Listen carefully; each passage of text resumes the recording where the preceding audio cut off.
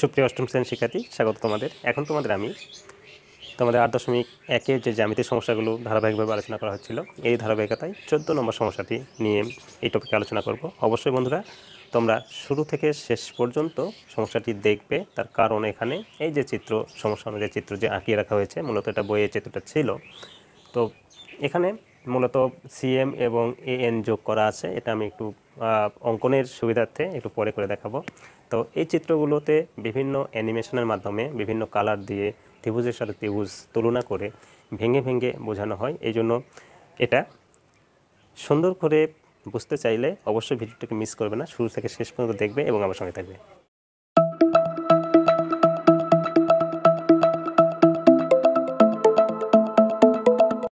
প্রশ্নটা যেটা ছিল এরকম যে দেওয়া আছে এবিসিডি সামান্তরিকের এএম ও সিএন এর ডিবি এর উপর লম্ব, প্রমাণ করো যে এএনসিএম একটি সামান্তরিক।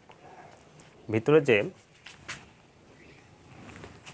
চতুর্ভুজ ক্ষেত্র এএমসিএন তৈরি হয়েছে, এটা যে একটি সামান্তরিক, এটা প্রমাণ করে দেখাতে হবে। আর এটা প্রমাণ করতে গেলে আমাদের যে তথ্যগুলো, যে সত্যগুলো মানতে হবে, সেটা হচ্ছে বিপরীত বাহুগুলো সমান কিনা এবং সমান্তরাল কিনা, এটা কিন্তু দেখাতে হবে। এই তথ্যগুলো যদি আমরা দেখাতে পারি যে বিপরীত বাহুগুলো সমান এবং সমান্তরাল কিনা, তাহলে কিন্তু এটা সামান্তরিক, এটা প্রমাণ করা যাবে। তো এই জন্য দেখো আমরা বলবো যে দেওয়া আছে এ বি সি ডি সামান্তরিকের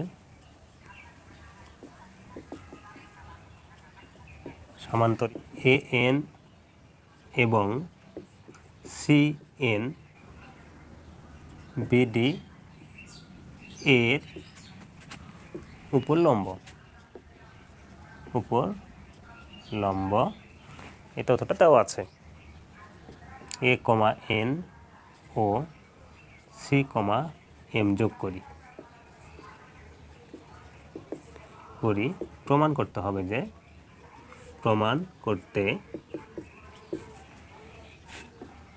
হবে যে এ এম সি এন একটি সামান্তরিক।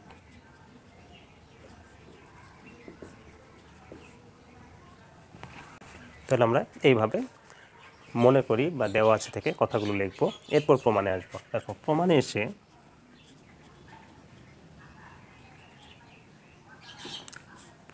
আমরা যেটা বলবো, মূলত এখানে অনেকগুলো ত্রিভুজ তৈরি হয়েছে। এই ত্রিভুজের সাথে এই পাশের ত্রিভুজ এ ডি এম এর সাথে ত্রিভুজ সি বি এন এবং ত্রিভুজ ডি এম সি এর সাথে ত্রিভুজ এ বি এন এর তুলনা করলে আমরা এই বাহিরে যে এবিসিডি সামান্তরিক ছিল, এই সামান্তরিকের সাথে ভেতরের সামান্তরিকের বাহুগুলো কিন্তু একটা তুলনা করতে পারবো। তো এই জন্যই প্রথমত 1 নম্বরে যাই বলবো যে ত্রিভুজ এ ডি এম এবং ত্রিভুজ সি বি এন এ, দেখো এখানে আমরা কিছু তথ্য মিল করার চেষ্টা করব। এখানে যেহেতু বাইরের চিত্রটি একটি সামান্তরিক ছিল, এই জন্য আমরা বলতে পারবো যে এডি যত বড় হবে বিসিটাও তত বড় হবে, তার কারণ সামান্তরিকের বিপরীত বাহুগুলো সমান। তাহলে এডি সমান বিসি, এটা আমরা বলতে পারি। আরেকটা দেখো, কোণ এডি এম সমান কোণ সি বি এন, তার কারণ এরা পরস্পরের একান্তর কোণ।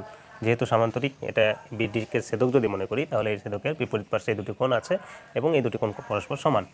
আর একটা তথ্য আমরা বলতে পারি, কোণ এ এম ডি সমান কোণ বলতে পারি বিএনসি, তার কারণ এরা যেহেতু 90 ডিগ্রি বা লম্ব, যেহেতু এটা এমটা ডি বিডির উপর লম্ব ছিল, অনুরূপভাবে ওটাও লম্ব ছিল, এই জন্য এটা দুটাই 90 ডিগ্রি কোণ বলে পরস্পর সমান।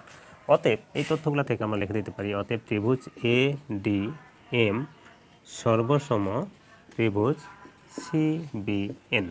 তাহলে এটা যদি সর্বসম হয়, অতএব আমরা বলে দিতে পারি যে এ এম বাহু যত বড়, এমটা যত বড়, আবার সি এনটাও তত বড়, সি এনটাও কিন্তু তত বড়। তাহলে এখান থেকে আমরা এটা বলতে পারলাম। আর একটা বলতে পারবো যে ডি এম যত বড়, বি এনটাও কিন্তু তত বড়।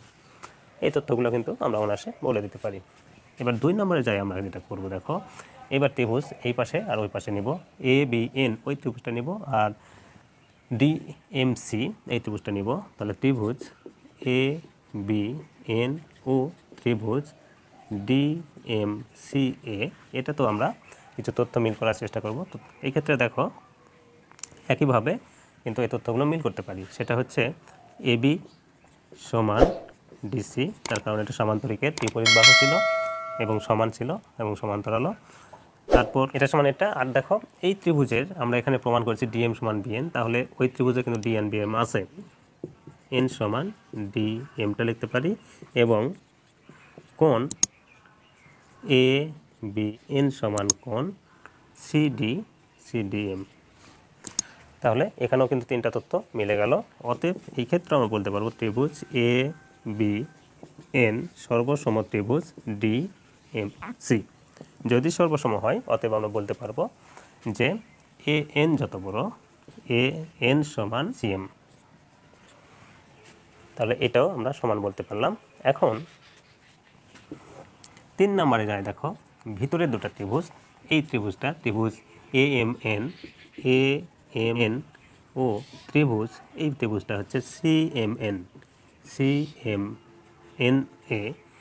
আমরা বলতে পারি যে এ এম যত বড় সিএনটাও তত বড়, আবার এ এন যত বড় সি এমটাও তত বড়, এবং এম এন সমান এম এন, এটা হলো সাধারণ বাহু। অতএব ত্রিভুজ এ এম এন সর্বসম ত্রিভুজ সি এম এন। তাহলে এই দুটা সর্বসম। যদি সর্বসম হয় অতএব আমরা কিন্তু বলতে পারি যে অতএব কোণ, এই ত্রিভুজটার কোণ এ এন এম সমান কোণ এই ত্রিভুজের কোণ সিএমএন, এরা পরস্পরের একান্তর। তারপর আর একটা তথ্য বলতে পারি এ এম এন সমান ওই ত্রিভুজের কোণ সিএনএম, এটা হচ্ছে একান্তর কোণ। তাহলে একান্তর কোণগুলো সমান বলে, আর এখান থেকে আমরা বাহুগুলো সমান পেয়েছি, অতএব আমরা বলতে পারি যে এ এন সমান্তরাল সিএম এবং এ এম সমান্তরাল সিএন, আর একটা এ এন সমান সিএম এবং এ এম সমান সিএন। অতএব এ এন সি এম একটি সামান্তরিক। তাহলে অনায়াসে আমরা এই তথ্যটা বলে দিতে পারি। অবশ্যই এগুলো একান্তর কোণের জন্য কিন্তু সমান, একান্তর কোণের জন্য সমান্তরাল, এই কথাগুলো কিন্তু আমরা বলতে পারি।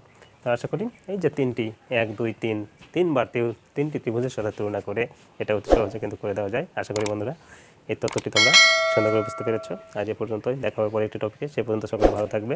আর সমস্যাগুলো দেখে যদি তোমরা সত্যি উপকৃত হয়ে থাকো, চ্যানেলটির সঙ্গে থাকবে, চ্যানেলটিকে সাবস্ক্রাইব করবে, ভিডিওতে তোমাদের লাইক, তোমাদের মতামত জানাবে। সকলকে ধন্যবাদ।